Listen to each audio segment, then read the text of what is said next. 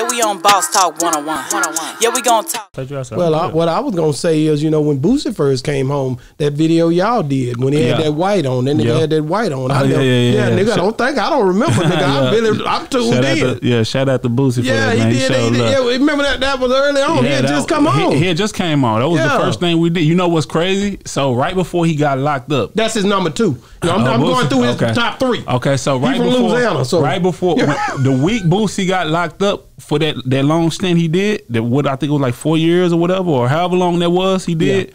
That same week I was at his crib in Louisiana, in Baton Rouge. In Baton Rouge, I was at his house and we was working on some stuff that ended up getting the computer got took because when the feds raided it was probably some days late. And what was messed up is I remember leaving his crib. It was late and I was tired and I was just like, I should probably get these files from the session. I was like, man, I gotta hit him up. You know what I'm saying? I was just like, I can get him in anytime, and I didn't get him. And 3 days later, his place got raided. They took everything, computer, never gave it back. Wow. So never got to put that stuff. He had did like a remix to Ice Cream Paint Job. It was another record we did. Like it was just stuff he. I think I heard him saying that he's gonna do a remix to that. Yeah. And it's crazy because it's crazy how Boosie and 3 linked up and how they were and then how we were. Because Boosie was the first national artist in the industry period to embrace me, like on tour. Wow. We went on tour and Boosie came up to me and just, you know, showed me he was rocking. Nobody had done that. Nobody in the industry. I was always the one either approaching them or somebody would introduce us, but Boosie walked up to me, boom. You know what I'm saying? So it was the same way 3 was, you know what I'm saying? So when I saw them link up, I liked that. You know what I'm saying? Yeah. But so when Boosie got locked up, I was like, damn, we didn't get to put the music out, but as soon as he got out, you know what I'm saying? I got in contact with I think he might have had the same something, but as soon as he got out, we talked like maybe the same week, and he was just like, "Hey, what's up, young?" I was like, "I got a record ready for you right now. It's Built the Block. He hot right on it."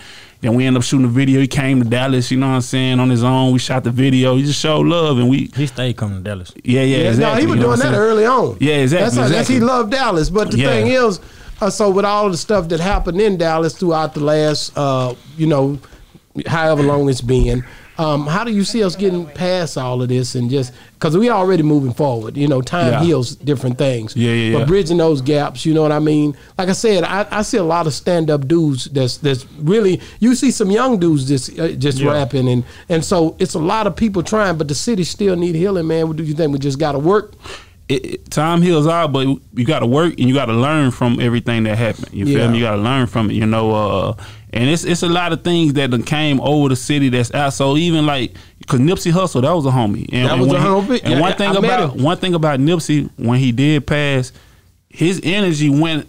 It changed. Nipsey changed a lot in hip hop, even here in tech, everywhere.